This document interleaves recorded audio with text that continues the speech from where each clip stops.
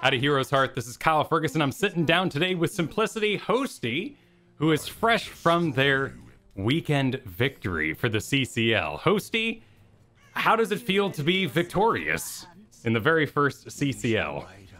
Honestly, it feels great, and it feels even better in the fashion we did it. It was fashionable, for sure.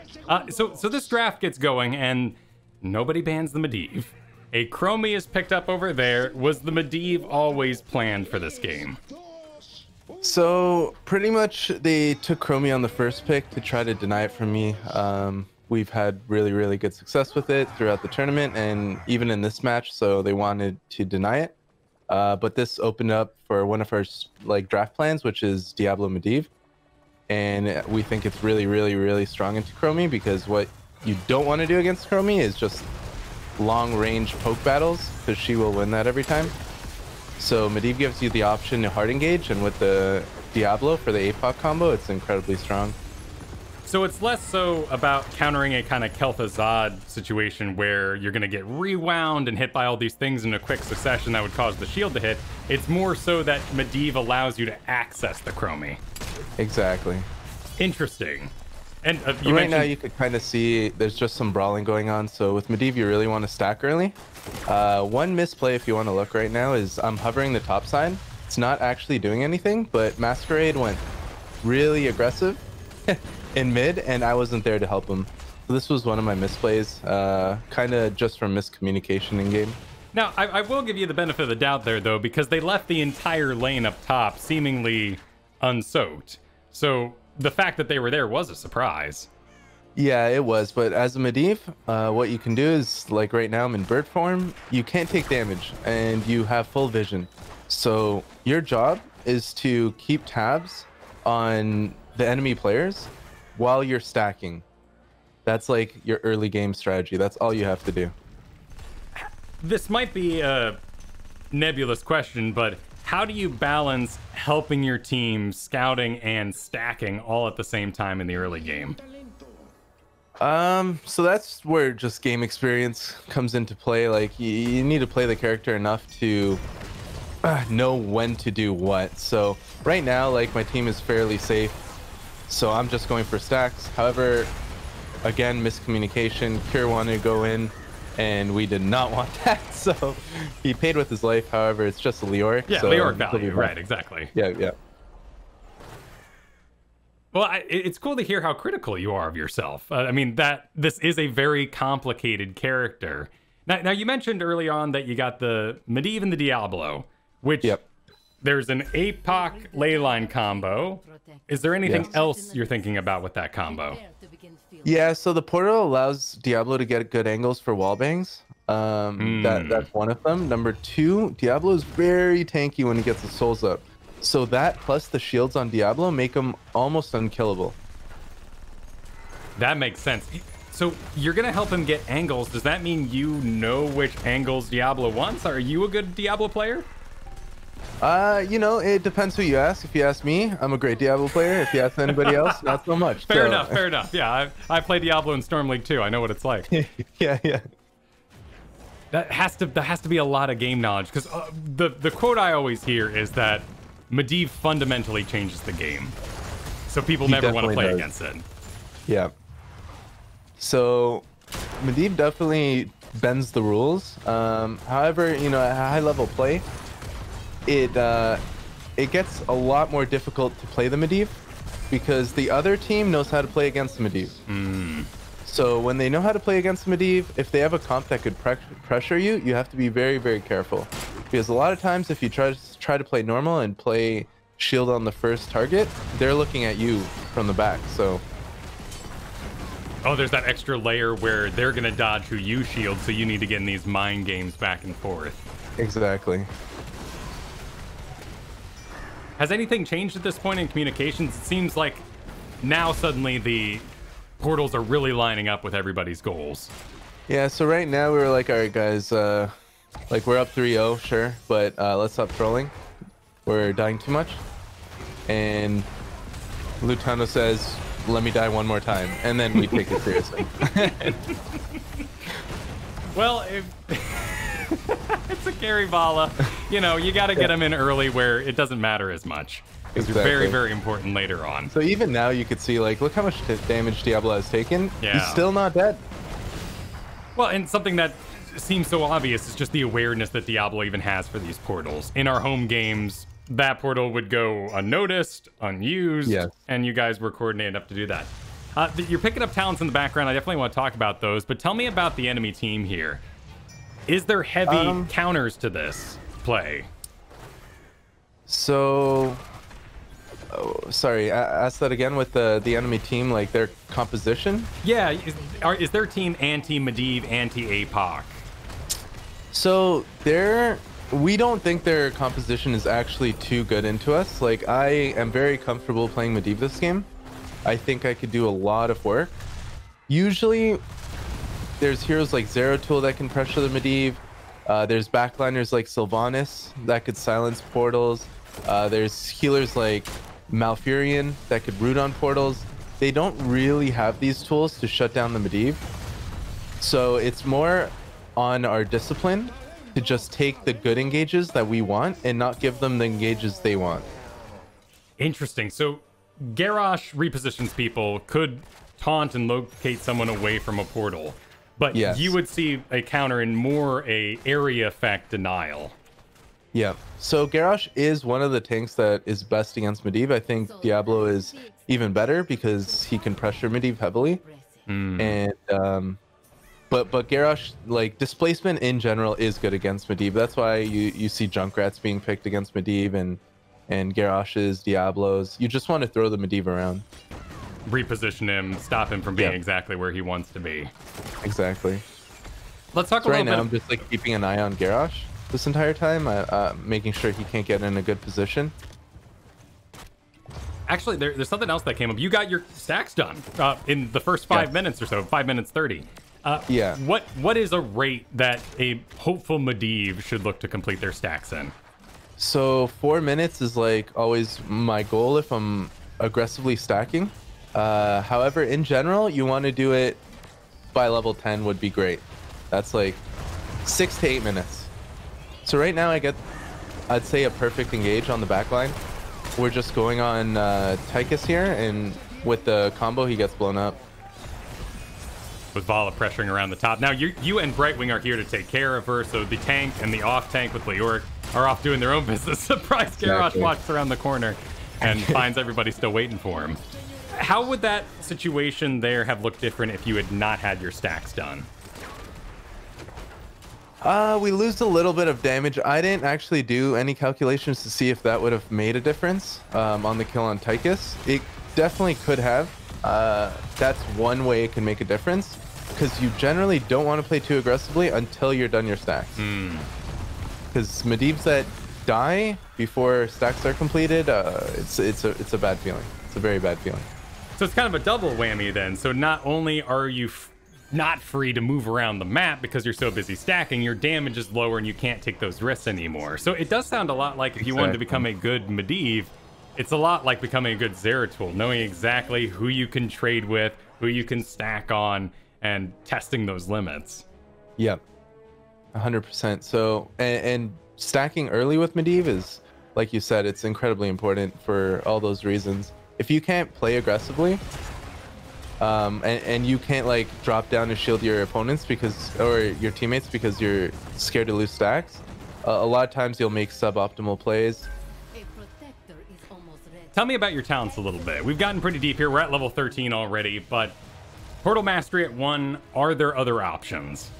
So Portal Mastery at 1, I'd say take it every single time, because what it allows you to do is you could make a portal from any point near you, and you could direct it in any way. So it gives you freedom, as opposed to where you have to drop it right at your character. Right now there's a bit of a skirmish, but actually looks like they won, right? Yeah. Because we got a really, really good engage.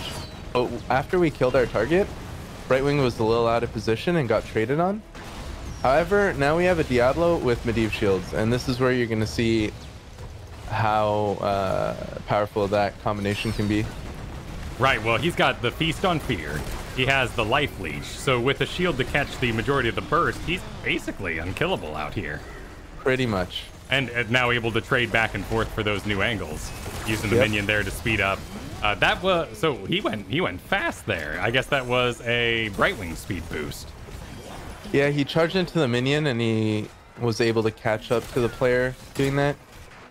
I'll go over the rest of the talents. Yeah. On Medivh really quick. So Raven Familiar at 4. It's one of the strongest bursts that Medivh has, because when 4 people take that, it's 800 damage, right now, and it slows your opponents. So as long as everyone takes the portal, you could not only get that damage, but if you take the portal back, you get it again.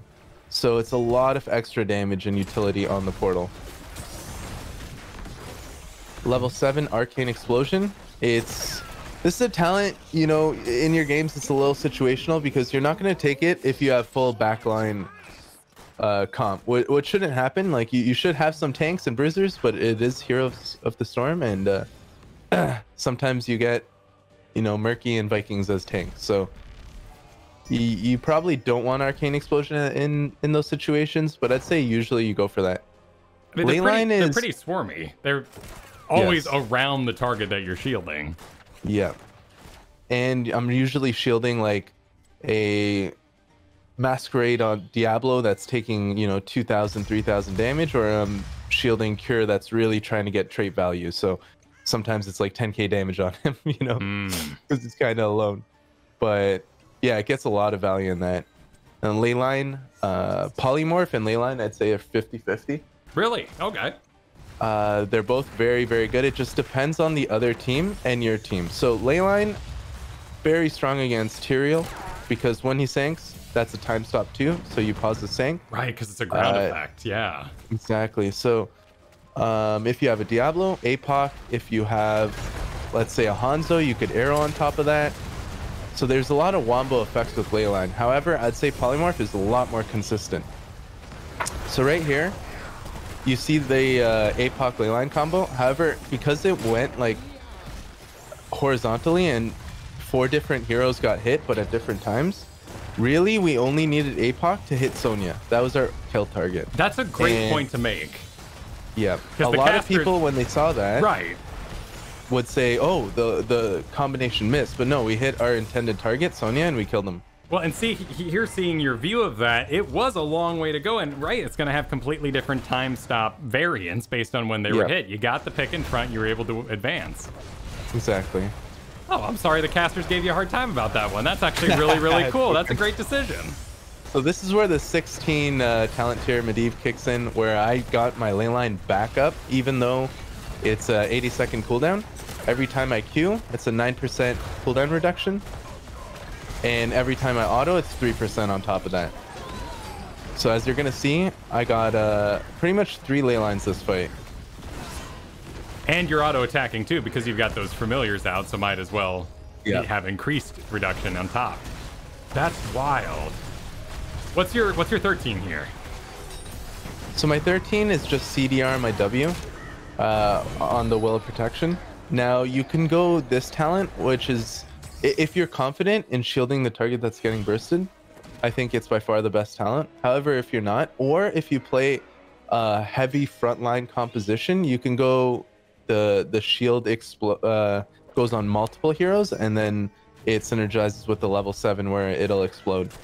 So if you have 4 melees and they're all in, say, Infernal Shrines, they're all on top of the shrine, if you shield them all, the burst on that shrine is crazy. So you don't always go the Enduring Will, but it is very strong in most situations. Oh, interesting. Okay, so that is not an untalented Force of Will that they receive. Yeah. So right now the game is building up. You guys are looking at 20, so just playing safe. Anything else in your all's minds? Yeah, right now macro, we're just saying we pretty much can't lose as long as we stay together and we don't get picked. So Legacy was on the top shrine. However, we didn't see them for a bit, so we just told them to get off. Like, the Mortal's not worth it. We'll get 20s before they do. So all we have to do right now is play safe, play slow, get the objective with level 20s, and we're gonna go for a keep, and if we get some kills, we could go for the game. However, usually on this map, you don't go for game-winning plays this early, unless you get kills. Is that because so that's what we're looking for? The core and its pushbacks, or what makes this game go longer on Volskaya? So generally, the objective is just not strong enough to end, because you have to put 2 people in that objective, which reduces either your pushing power or your survivability. So a lot of times when you have 2 people in here, you're weaker than when you have 2 people out of here in a team fight. So you have to play a lot more safe generally. How would you suggest Blizzard fix that? I mean, if you put low league players in the Triglav, it's probably pretty darn good because you're not losing all that power. I like how Dragonshire is just 1 person in the objective. I would do the same thing with this objective. I wouldn't make it any stronger than it is, just 1 person. Able to do both abilities, or would you like kind of a robot doing all the firing for you? Definitely not a robot. I'd rather I control all the abilities myself. However, some AI are kind of OP. Like Muradin's stun never misses. Yeah, no, he's pretty good at it. The bottom lane always seems to be the one targeted, yet you guys are currently playing around the top lane. Why does the bottom lane get all the focus for the win condition, and why are you currently top? So, the bottom... I don't know. It's kind of a meta that just developed, and we used to play like that, and we just didn't really have good success with that kind of style. So we switched it up into just going for forts early, and then maybe going for an open keep. So whatever keep is the most open, which was top for us, or the objective was, we went for. So we don't really look at we have to go on a certain lane. It's more just which lane looks best for us at the time. Now this fight can seem rather chaotic, but this is, I assume, you all just pressuring with your 20s, making sure you don't lose that advantage by backing out now. So we have level 20. We have a Chromie Dead, which is their main damage. Yeah. We have Brightwing level 20, which has incredible healing, and we have ults coming back like the Leo and Tomb soon. So we were calling just play core, pressure shields, and look for kills. So then at that point, Cure was calling his Entomb is up, and he was just screaming it. And then as soon as he entombed, we just, that's when we knew we won. So at this point already, like, we're all focused on hitting the core, but we're all very, excited and tense because we know we're about to win. And but as you can see, like, this core attempt wasn't easy. Yeah, well, and that wasn't just stylish either, that you were going back between the portals. You were using your Raven Familiar to increase your DPS because they were still responding pretty quickly. Yeah, and also the, just to, like, cause confusion on the enemy team. And I dodged one of the core arms with the portal, so... That's very cool. You can use it for a lot of different things. Would you ever do anything different at 20? You got Medivh's cheats here. So sometimes I don't go this. So if we don't have a Brightwing, sometimes I'll go invisibility, especially in Storm League games, because you will just make your team invisible, and a lot of times the other team gets confused. Sure. If you have a lot of mages, you could go Arcane Brilliance. Or my favorite one is there's a Q ability at 20 where you get one shot on every wave of minions. So if you have no macro on your team, or say it's a game where the enemy team has both, like, 2 of your keeps and you have none of their keeps and you don't have good macro, what Medivh can do is take that talent at level 20 and essentially just wave clear for your team instantly. Yeah, that makes sense. And then when you're portaling between waves, you do it so fast, so you kind of take over the macro, and the keep loss isn't so big at that point. You got through this game with 0 deaths, about 38,000 damage. Is that a good kind of middle point that Medivh should look for? Or where would a Medivh know he was successful? So number one is not dying until you're done stacks. Like, that is the most important thing. Once you're done stacks, like, it's time to feed for sure. But this game, it was the 4th game. Like, we just really wanted to win, so I made sure I played I played safe because we had more than enough damage where I don't need to play over aggressive for my Qs, and I could just make sure I don't get in range of Garrosh or in danger range, and I could shield Diablo nonstop or Leoric while providing good portals and good shields. Awesome. Thank you for sitting down with me for this replay. My favorite part was just that we got to counter some of the audience and casters' worries that you guys didn't know your combo. That is so cool. Yeah, that it was entirely intentional the way you paced it, and looked very obvious from this point of view. Yeah, so it's one of those things where you just kind of have to know, but if you do now you can easily look out for it. Awesome. Well, congratulations on your victory in the CCL. Everybody watching, there will be more Heroes of the Storm Learn to Play content on this channel. Be sure to like, subscribe, ring that bell, and I'll see you soon.